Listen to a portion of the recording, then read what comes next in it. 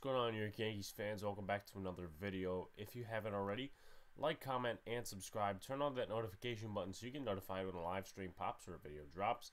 Appreciate y'all. The thing I said on Wednesday, I actually kind of mixed it up because I thought the Red Sox series was this weekend. It's actually the Detroit series. We face the Red Sox series next weekend, so that's when I'm going live with Sox Arizona on this channel to commentate and react. With that being said, let's talk about the Yankees this series. I was not impressed the first two games. Third game, I was obviously more impressed, and a lot of people are having mixed opinions on certain things, and we'll talk about that as we go. So let's go into game one, which obviously kind of led for things to come, I guess, in terms of the series. And the Blue Jays, I said it at the beginning of the year. You can quote me. You can go back to my earlier videos and some of my podcast episodes, even, you know, with CJ Pucala, the 4-line. I said the Blue Jays were going to be tough. And I'm going to say it like it is. Coming off the White Sox series, everyone was like, oh, you know, the White Sox were the biggest threat to us in the American League. I don't think so. The Blue Jays, our own worst enemy in our own division. You know, we beat the White Sox fair and square. They're still a decent team right now. I have to check who leads that division. But the White Sox, you know, they're nothing like the Blue Jays are to us. Let's put it that way. The Blue Jays have had our number this year, kind of like the Rays did in years past. And I said at the beginning of the year, do not count the Blue Jays out. Their young core. I know their pitching looks a little shabby, and the pitching was good this series. Other than Game 3, the pitching was good. Manoah, and the game before that, Steven Matz. And we'll talk about Steven Matz here because the Yankees totally just shut out against them. It's like they didn't even show up to the game. And the Red Sox, we have yet to face them, and they lead our division. And we're going to start talking about, no threats to us anymore in the American League. Okay, I get that's fan talk. I love fan talk, but let's slow it down here. Because if the Blue Jays give us trouble, who knows what the Red Sox are going to give us. And we just won our first race series a couple of weeks ago, or a couple of days ago, I should say. So let's pump the brakes a little bit. This team has ways to go, and especially with the new injuries, it's not going to be a terrific journey. It's going to have some road bumps. With that being said, let's talk about Game 1. So I guess things started really going down in the third inning, and it started off with an abysmal note. There was a throwing error and a pickoff by Kluber, and then Vladimir Guerrero hits a 2-run shot off of Kluber. Next inning, he comes out, and that is a tough thing for Kluber. Coming off a no-hitter, now he comes in the game, starts struggling, and now he's got tightness. Now he's on the IL. And it's going to be interesting to see what happens with the rotation. It really is. It's going to be interesting. Were they calling up Divey? You can't use Michael King, or you can. It just has to be, you know, in how many days of rest. And you have limited starters, and you can't wait till Severino gets back. That's going to be, what, late June, early July? So you can't necessarily, I don't know, man. It's going to be a interesting path to go. Right shoulder strain for him, and then Luke Voit, he has a right oblique strain. And we're going to talk about Chris Gittens at the end, because I'm very tired of this Yankees team really, I guess, neglecting him. And this is not something, a fake movement for clout and content and stuff like that. No, it's not. Because, you know, Chris Gittens has been waiting his turn for how many years now, but Mike Fort's still up in the big leagues. Once again, let's start talking about Game 1. And I just did, obviously, with the Vladimir Guerrero 2-run shot. King struggled in the fourth a little bit. He gave up a home run to Lourdes Gurriel, 2-out jam with a Joe Panic walk and a Marcus Semien single, but he did get out of that jam, only allowing, I believe, a run. Yep, only allowed a run. That was in the fourth inning. In the fifth inning, first and second, nobody out. He got out of that jam. So he gets out of jams really well. And somebody said this on Twitter, and I think this actually might have some truth to it. That being said, he said, I think it's like MF Dorfman or something like that, an account on Twitter. It was a fan, obviously, but my point is that he said that Aaron Boone didn't really use King that well because he hadn't started, or at least came in 9 days. And I agree with that, because if King has been looking shaky in the last couple of starts, the last couple of appearances, he's been looking shaky. I don't think he's really like the first part of the year himself, like his first part of the year self. With that being said, he's been shaky. He's been, getting out of jams. I'll credit him with that. But if Boone doesn't use him correctly, gives him 9 days of rest, you only need 5 if you're going to consider him a starting pitcher, or at least a, I don't know, middle reliever that does some starting. And he might see some opportunities in the starting rotation now with Corey Kluber out. But the Blue Jays found ways to drive up King's pitch count. I mean, he had 41 pitches and 2 innings of work, but once again, that's all due to the jams and stuff like that. And the Yankees made Steven Matz look like Tom Glavine. I will read you his stats right now off of the Yankees. 6.2 innings pitched, 6 hits, 1 earned run, and 10 strikeouts. I mean, that's literally what the Mets wanted out of Steven Matz. They traded him to the Blue Jays. There was some questions about whether he was going to be his former self. Well, against the Yankees, he looked like what he was supposed to for the Mets. So with that said, the offense, once again, poor and dry, and it really sticks out when the pitching isn't good. Because the last couple of wins over, the last couple of days, the White Sox and the Rangers, the offense didn't necessarily come alive that much. And the pitching really did it. And now that Corey Kluber was out of the game and wasn't really being himself, it just sticks out even more. And the offense does not save itself, doesn't save the team. Gleyber Torres commits 2 errors. He had that one catch in center field, and the outfield was playing back. I believe this was in, I want to say the 6th inning. It was actually in the 7th where the 2 runs scored. Or maybe even the inning before that, but he committed 2 errors. He had a fly ball in the center field, and I'm not going to blame him 100% because the outfield was back and they were positioned back. You can't just, have the shortstop go all the way out there, but once again, the outfield was back. Gleyber Torres going out there, that's a routine catch. If it's in your glove, you got to make the catch. If you don't go for it, I'm not going to blame you all that much unless it's really, really your fault. But it's in your glove, man. Got to catch that. Then a ground ball to shortstop with the infield partially in, throws to Higashioka on a bounce. First of all, even if he did catch it, I may have questioned whether he would have been out or safe. Because you don't throw it on a bounce. You throw it on a line drive. Especially when you got, the infield in or wherever you're positioned in the infield. Throw it home. Higashioka has to make the catch and try to get to first. But no. What happened, that is, 2 runs scored off the error. And Gleyber Torres, that's a throwing error. Don't tell me Higashioka had to pick that because he's a catcher. He's supposed to take it and then throw to first. Trying to get a double play here. What the Yankees are routinely good at. So, Gleyber Torres, again, another bad night for him. And then Yankee killer Randall Grichuk hit a homer late to center field, and Higgy drove in both Yankee runs that day. So good for him. Other than, there are people actually blaming him for that one error on Gleyber Torres, but Higashioka, he singled, and then he, I believe, doubled in the bottom of the 9th. Yep, doubled in the bottom of the 9th. And he drove in both Yankee runs, though his average is still not very good. It's slightly better than Gary Sanchez. So, once again, Yankees lose that game due to poor offense. And the stats for the Yankees bullpen are like this. Corey Kluber, 3 innings pitched, 2 hits, 2 earned runs, 3 walks, 5 strikeouts, and a homer given up. Then you got Michael King, who came in 3 innings, 6 hits, which is very unusual. 1 run, 1 walk, 3 strikeouts, a home run given up. Then Lucas Ludge, 1 inning pitched, 3 hits, 2 runs, 2 strikeouts. Then you go down 1, Luis Cessa, 1 inning pitched, 1 hit. And then Justin Wilson, 1 inning, 1 hit, 1 homer. That was a home run to Randall Grichuk. So let's go to game 2. And I'm going to talk about some things here because I can. I was not a fan of calling Esteban Florial up. And I understand we need outfield depth. Here's what I'm going to say about that. The Yankees have Brooks Kriske, who literally has not been that great in Major League appearances on the 40-man roster. Do we really need him when we already have how many bullpen arms up in the big leagues? This is, a lot of fans are not creative in their tweets and they don't actually think about things.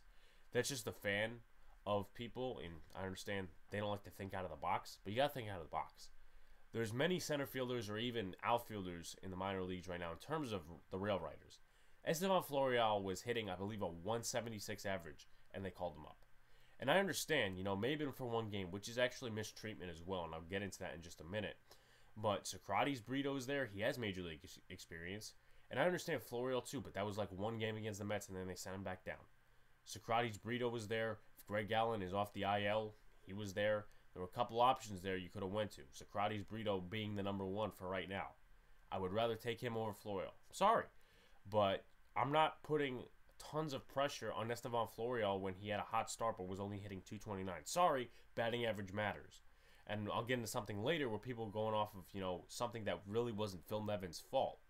But that's later. And going off of, they sent Estevan Florial down after the doubleheader, which once again kind of makes sense because they sent him and Nick Nelson down, and now we're back to the 26th man. My point is, if you're going to keep him up, and if you're going to do that, and you need depth, why don't you just keep him up?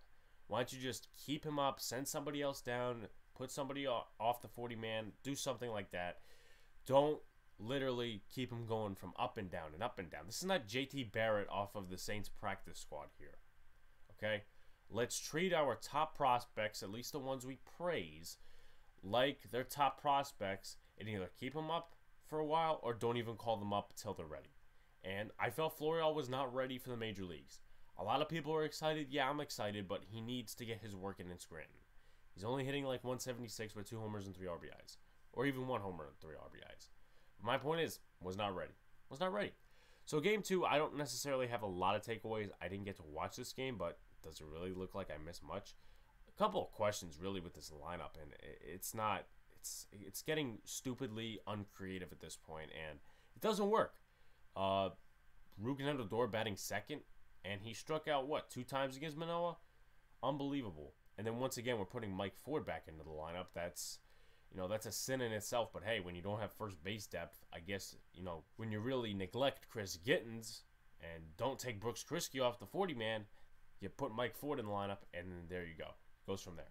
And also to note, I know a lot of people hate the 7-inning doubleheaders. Trust me, I do too. I do too, to the fullest extent. But in terms of the Yankees in this game, especially, if you're not going to go out and protest the 7-inning doubleheaders or actually do something about it, then you have to play with it. The Yankees didn't play with it in the first game. That's what I have to say about that. Odor batting second and then calling up Estevan Florial. Obviously, those were my questions, and Mike Ford batting in the lineup. But Herman gave up 2 straight home runs in the third. Marcus Semien and Bo Bichette. 2 potential Yankee killers in the future. If the Rays are on the level they are right now, teeter-tottering in the AL East, hey, the Blue Jays are coming back up. And they're going to be the next Rays for us, as I said in the beginning. But a solid outing for Alex Manoah. Shout-outs to him. His family was there, very emotional, very happy about his first start at the stadium. 6 innings pitched, 2 hits, 2 walks, 7 strikeouts. Very good for him. Solid outing. Shout-outs to him. And then Jordan Romano came on for the save. 1 inning, 1 strikeout, and that was pretty much it from there. Domingo Germán, if it wasn't for those 2 home runs, I would have said that he would have done better. 5.2 innings pitched. He almost pitched a full game. 3 hits, 2 earned runs, 2 walks, 5 strikeouts, 2 home runs, obviously, to Bichette and Semien. And then Lucas Ludge came in, gave up 1 hit, struck out 3, and 1 1/3 innings pitched. So that was the full 7. And once again, comes down to the offense. Miguel Andujar was the only guy who got the hits. We got 2 hits. Miguel Andujar got both of them. And there were barely any base runners. There was, 2 walks. So that's, 4 base runners. You got Andujar twice, the walk to LeMahieu, the walk to Odor. That was pretty much it. Unless there's some error that I'm not counting for, and I'm pretty sure there was no error. I'm looking in the box score right now. Or something, happened with the catcher's interference, which would have been an error, and I would have seen it. Once again, 4 base runners the entire game. I don't care whether you're playing 5 innings. I don't care whether you're playing 3 innings, 7 innings, 9 innings, 10 innings. Your offense has to come alive. And when your pitching starts to teeter-totter and falter, the offense has to be there to pick it up. And the offense hasn't been there this season. We can say it 1,000 times, and it's the truth. The offense has not been there this season. Let's actually go on to a game where we're going to enjoy talking about a little bit, at least more than these last 2 games. That's going to be game 3. Jordan Montgomery, 4.2 innings pitched, 5 hits, 3 earned runs, 2 walks, 1 strikeout, 1 home run given up. That was to Bo Bichette. Well, he's a Yankee killer now. His brother was actually in the Yankee system a couple years ago. I think he's now a manager of some sort in the Yankees minor leagues. It's either him, Dante Bichetti Jr., or Dan Fiorito. I think it's Fiorito who's the manager in the minor leagues. But once again, Bo Bichetti is going to be a Yankee killer for years to come. So the Yankees better be, locked up and prepared to face him. But for the rest of the bullpen, 1 inning pitch for Loizaga. He gets the win. 1 strikeout. You have to pitch 5 in a 7-inning game in order to get a win. Wandy Peralta, a third of an innings pitched. And then Chad Green saving the game 1 inning, and that would be 7th inning. Then Gio Urshela, obviously going in chronological order in terms of offense. Gio Urshela gets the Yankees on the board for the first time in 2 games. 2 days, actually, really, too. With a RBI double. Then the Jays take the lead with a 3-run home run from Bo Bichette. Aaron Judge ties the game with a 2-run shot. He had a pretty good night. I'm going to credit him there. Then the Yankees take a lead with a go-ahead homer by Gary Sanchez in the bottom of the 4th. He also had a good night. Aside from the base running error, that's not his fault. We'll talk about that in a minute. And Judge knocks in a 3rd RBI with a sac fly. Obviously, that was the final run for them. Carlos Mendoza makes a brutal mistake, and then Chad Green closes out the game. Let's talk about Carlos Mendoza, because a lot of people are just going out there and trashing Phil Nevin when it's not his fault. So I saw Joe the Librarian, who's like a guy on Twitter. He's a Yankee fan, and I'm not going to, criticize him for being a Yankee fan. I'm a Yankee fan myself. But we're still blaming Phil Nevin for what Carlos Mendoza did. And when that error was pointed out by Mendoza, in terms of Mendoza made the error, when everyone was pointing it out, it was not Nevin. People were still blaming Phil Nevin. Oh, he's got the highest rate in the major leagues of getting runners thrown out at home. Okay, if we're going to care about that percentage, if we're going to talk about that it's such a bad thing, that, the worst thing for us this year has been base running, which it hasn't. It's been not great, but it's not as the offense. We got to get the offense going for base running to actually get going. But my point is that, if we're going to talk about percentage of runners being thrown at home, let's talk about batting average. People don't think batting average is an important stat. And that's unfortunate, because a lot of people are going to the analytics side of things where home runs are the only things that matter. Judge and Sanchez, once again, they had good nights. Sanchez is still hitting like 176. Judge is hitting like 304. So obviously, I'd rather get Judge over Sanchez, because I'd rather take the consistent hitting over just home runs every couple at-bats. That's just me. And obviously, that's how baseball should look. But no, obviously, the analytical stage and, once again, that stuff. But we need to stop blaming people who are not in the stadium. It's funny. Funny to talk about. We could talk about Nevin's thing another day, but that was Mendoza's fault. And what the hell has Carlos Mendoza done this year? He's bench coach. And I know he hasn't done a lot, but hey, why are we sticking to Nevin and saying it's his fault and not throwing any shade at Carlos Mendoza? Technically, he messed up all of the credit for Estevan Florial's 2nd major league hit. Hit a double to center field, left field, and then he sends him home because it's overlooked now. It's overlooked. The whole Estevan Florial 2nd hit, it's overlooked now because of the Gary Sanchez error. And it wasn't Gary Sanchez's error, it was Carlos Mendoza's. So let's stop, falsely blaming people who aren't even in the stadium, and let's talk about Phil Nevin's errors when he makes errors. Let's start taking accountability for the right people here. Let's start making other people feel that they need to take accountability. And then, he said that the Yankees should have hired Don Mattingly. Oh boy, Jesus Christ. I don't think Mattingly is the worst manager in the world. He obviously didn't do a lot of great things with the Dodgers because they didn't even win a World Series till Dave Roberts got there. But my point is, he's an older school guy. I don't think he's that much into analytics. How do you think New York would have reacted to him? Because of what he did in New York, that the Yankees are going to take him? I don't know. It just seems like flawed logic here. And now it has to be Boone's fault. Hasn't been Boone's fault, for the bullpen usage and other stuff. But, we couldn't blame him back then because there were a bunch of Boone stands. Now we have to blame him. It just seems like the narrative is mixed up between Yankee fans. That's all. And listen, I have disagreements with the Yankee fans, but my point is, stay consistent on your opinion and actually don't falter on it. So with that being said, guys, if you haven't already, like, comment, and subscribe, turn on the notification button so you get notified when a live stream pops or a video drops. I might actually do a live stream tomorrow night or something like that. I'm going to get some videos out. One on the Giants, definitely, because there's another topic that's really been concerning me in terms of the confidence of Giant fans. And it needs to go up. It needs to go up in a different sort of manner, on a different sort of topic. So with that being said, guys, stay cool and peace out.